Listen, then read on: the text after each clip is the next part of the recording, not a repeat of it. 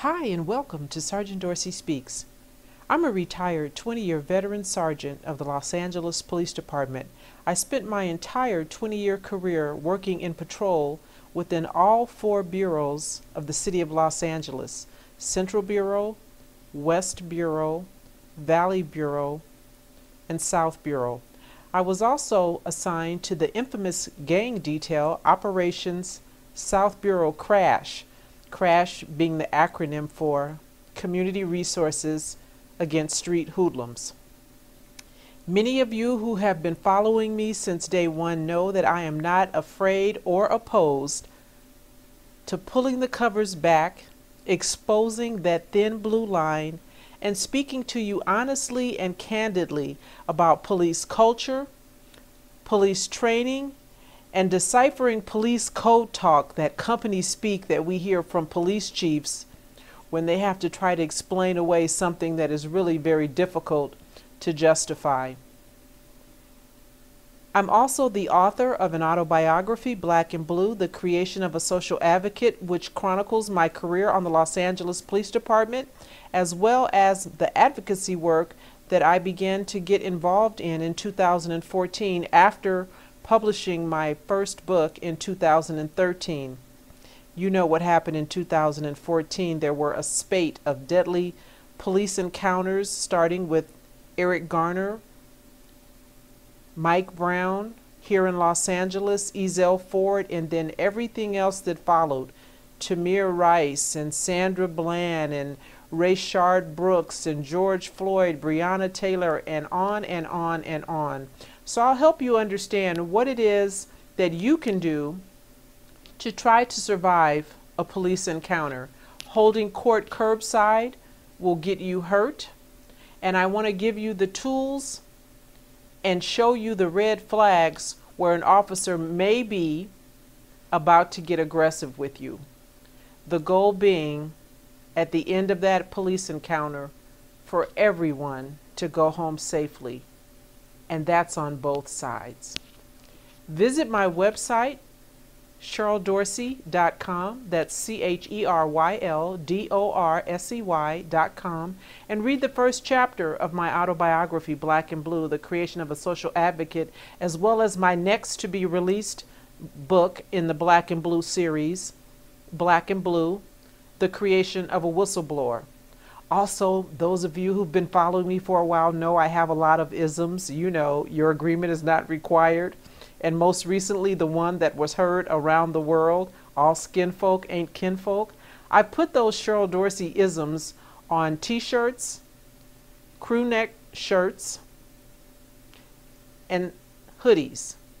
Anyone interested in purchasing one of those items, you can do so at my website, cheryldorsey.com. as well. Now, let's get to it.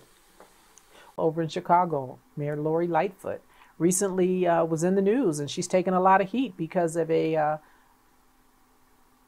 believe it was a no-knock warrant, but a search warrant nonetheless that was served on the home of a black woman a couple of years ago, and we're just now beginning to get wind of it because this black woman, Anjanette Young, has been fighting feverishly with her attorney for the last 2 years to try to get access to the video that shows officers breaking into her home unannounced or announced. Either way, it doesn't matter. They were at the wrong address. When they entered her home, she was nude, and they didn't even extend her the courtesy and the decency that I'm sure any one of those officers would have expected a male in the presence of their mom, wife, or sister. They didn't extend that just human decency to Anjanette Young. And so she's been fighting for 2 years with her attorney through FOIA to get that information, and she just got it. And it went public.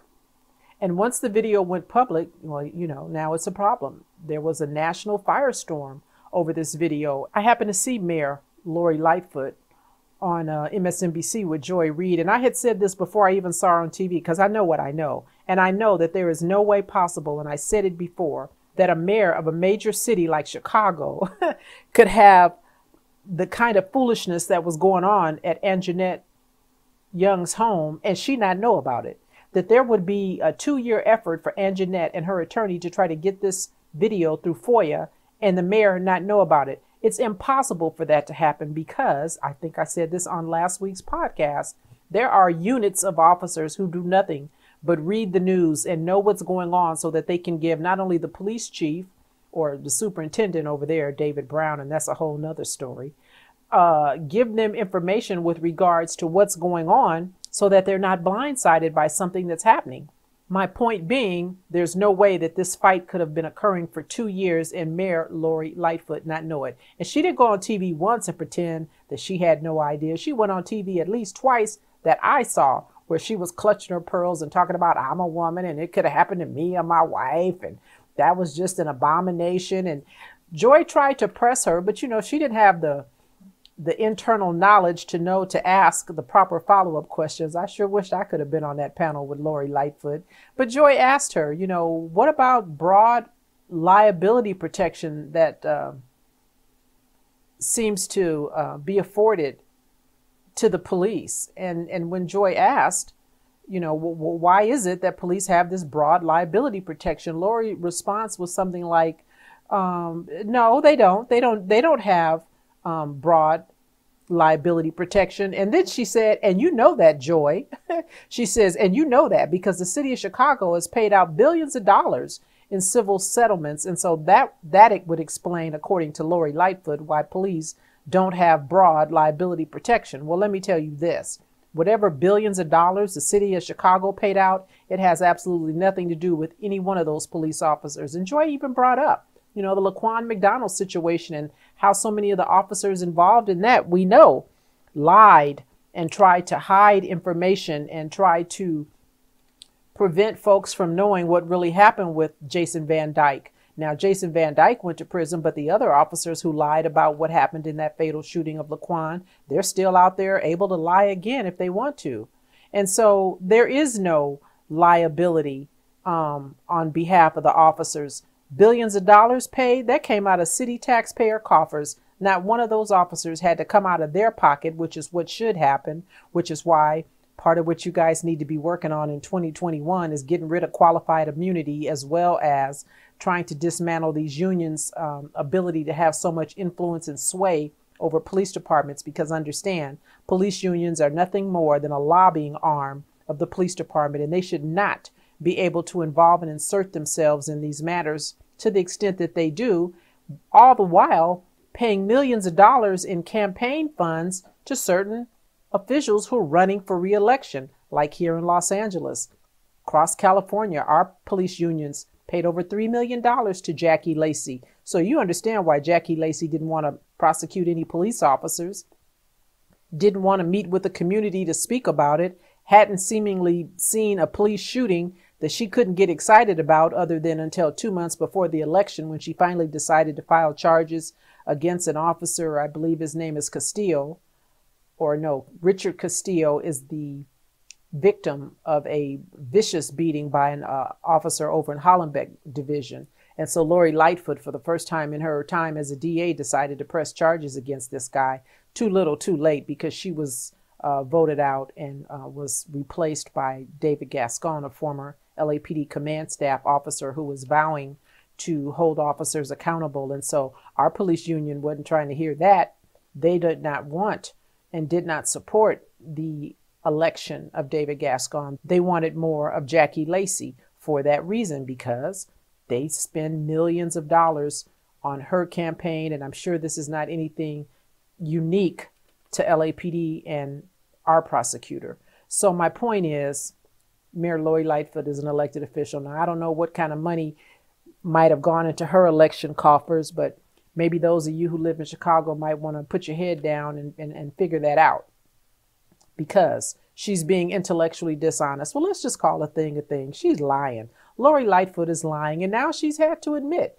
She told reporters on a few days ago that she had first learned about this raid on Anjanette Young's residence. She said she had first learned about it on Tuesday. That was about a week ago. She said she first learned about it on Tuesday morning after there was a CBS video that aired. Well, now she's kind of clarifying her story, and now she says, well, after all, she's acknowledging and admitting that she did know that Anjanette Young had been handcuffed while naked during this mistaken police raid. And Lori Lightfoot has acknowledged and admitted that she knew that back in November when it happened. And so the doublespeak and code talk that she's trying to give now is that, well, yeah, I knew about it back then. I just hadn't seen the video until Tuesday. And so now she's saying she just saw the video. Again, I call bullshit. There's no way in hell she could have known about this, knew that a video existed because they were trying to prevent it from going public, and not want to see it. As a black woman, who it could have happened to her or her wife, as a mayor, are you kidding me? Did David Brown know about this and he not tell you? Because if he did, how is he still the superintendent over there? Oh, I know. Does it have anything to do with the fact that David Brown is a black man? Skinfolk? You know who David Brown is, the same police chief over in Dallas that sent a robot strapped with a bomb on it to kill a young black man. Now, listen, Micah Johnson did some terrible things over there. Several officers lost their life because of it. But we've never seen in the history of ever a police chief send a bomb strapped to a robot in to blow up anybody ever. And it hasn't happened since. And so he went undercover, and we didn't hear nothing from David Brown for a long, long time. And now all of a sudden he's reared his head, and, you know, he's over there with this black mayor making black folks in Chicago think somehow things are going to be better and different. Well, according to WTTW News, Mayor Lori Lightfoot, like I said, has acknowledged now that, well, yeah, she did know about that November 2019 situation, and that now Lori Lightfoot is pretending as if something different is going to be done. Anjanette Young is a social worker, and it's reported that she was telling 7 male white police officers over 43 times that they were in the wrong house, and she begged them to let her get dressed during this wrong house raid, to no avail. Lightfoot said she had no specific recollection. So again, she's changing her story. She's not saying, no, I didn't know. She just says, I had no specific recollection. Because, you know, that's code speak. That's double talk. I didn't have any recollection doesn't mean I didn't know. But, oh, she already said she didn't know. So anyway, she's being intellectually dishonest. She's lying. And so she can't be trusted as far as I'm concerned. Lori Lightfoot is showing us who she is. And the reason that she's now trying to rearrange her words and explain this away is because there are emails that were sent to her, emails that she responded to. The news has it. And so now there's evidence that in actuality, she knew about this botched raid. And if she didn't see the video, shame on her. You know, police officers get in trouble all the time for, you know, they would tell us, if you didn't know, you should have known. As the mayor, if she knew that this incident occurred, it was incumbent upon her to look at that video. And certainly she should have done something immediately when it happened. Lori Lightfoot also lied when she said that Anjanette Young hadn't filed a Freedom of Information Act request. That's what she said to the news, Lori Lightfoot. And now she's had to eat those words and acknowledge that, well, yeah, Anjanette had filed for a Freedom of Information Act requesting the footage of the raid, and that the city sought to block her access to the video. Lori Lightfoot first denied that the city tried to block her access to the video, her being Anjanette, and now Lori Lightfoot admits, well, yeah, the city, yeah, they were blocking it. Chicago Superintendent David Brown has also said that his department is conducting a review of all search warrants that were executed in 2020 to determine how many have been served incorrectly. And so the question that begs to be answered is why? Now you want to conduct a review, David Brown? Is that because you want to try to figure out how to mislead the public better the next time somebody comes forward with some information that wasn't previously known because the city was blocking them from getting it? David Brown says that now officers will need to have a top department official sign off on any no-knock warrants. And those warrants will only be approved in cases where there is an imminent risk to someone's health and safety. Again, code talk. Sounds good, David Brown. But having a top official sign off on a no-knock warrant would not have prevented, and I'm sure there was somebody signed off on the warrant that was shown to Anjanette eventually when she realized that you're in the wrong damn address, and I tried to tell you that. Somebody signed off on that, David Brown. So having a supervisor sign off on a no-knock warrant is not going to prevent 6 or 7 male white officers from barging into another black woman's home and not allowing her to cover herself and conceal herself if you find her in a compromised state of undress. And David Brown knows that, and so he too is being disingenuous when he says, well, now we're going to require that a top official sign off on any no-knock warrants, as if that's going to stop officers from misbehaving. How about having a top official when every one of these no-knock warrants is served? Wouldn't it have been nice if there was somebody, and I don't know, maybe there was a sergeant there when that warrant was served. But if you can't trust your sergeants, David Brown and Mayor Lori Lightfoot, if you can't trust your sergeants, then maybe you ought to demand that a damn captain goes out whenever there's a no-knock warrant. I mean, they make the good money, big pay. Why not have a captain go out and be present? I bet you officers won't be doing that foolishness if there's a captain of police right there when that woman was asking 46 times if she could please put on something to cover herself. Those officers would not have behaved that way. And so you know that Lori Lightfoot and David Brown are being disingenuous because Lori Lightfoot just said the other day that she's not suspending the practice of no-knock warrants, so she's good with them. They'll have a supervisor sign off. Okay, big deal. But they're not going to wholesale stop the service of a no-knock warrant, according to Mayor Lori Lightfoot. And Mayor Lori Lightfoot also said that she's not promising that she's going to fire the officers who are responsible for this, what she calls a, quote, colossal mess. So she calls it a colossal mess. She said that's a terrible thing. It could have happened to me or my wife, and that shouldn't happen to any woman. And I'm a black woman. We know you black because we see you. All skinfolk ain't kinfolk. But Lori Lightfoot has not said to her superintendent, David Brown, that you need to hold those officers, all 6 or 7 of them, responsible for that colossal mess. And so I would imagine and assume that those 6 or 7 out there, and they're waiting for all of you and me to move on to the next atrocity that occurs. Forget about this, because something else is coming, you do understand. And those officers will live to offend again. Lori Lightfoot is still circling the wagons. In addition to not stopping no-knock warrants, not being willing to fire the officers that were responsible for dehumanizing Anjanette Young, she's also declined to discuss whether or not the corporation counsel, and his name is Mark Flessner, whether or not he's going to be dealt with. Now, Mark Flessner is the city's top lawyer.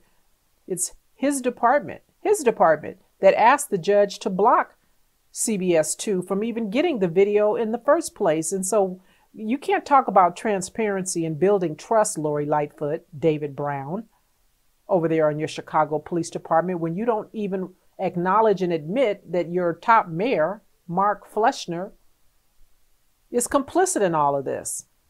It's a First Amendment right that news agencies have. Courts should not be able to prohibit them from getting information and publishing lawfully obtained newsworthy information like the one involving Anjanette Young. And so here we go. Like I said, Lori Lightfoot and her superintendent, David Brown, really don't seem to have an appetite to do anything other than give us lip service on this whole situation involving this woman, Anjanette Young. So now the City Council's Progressive Caucus is what it's called.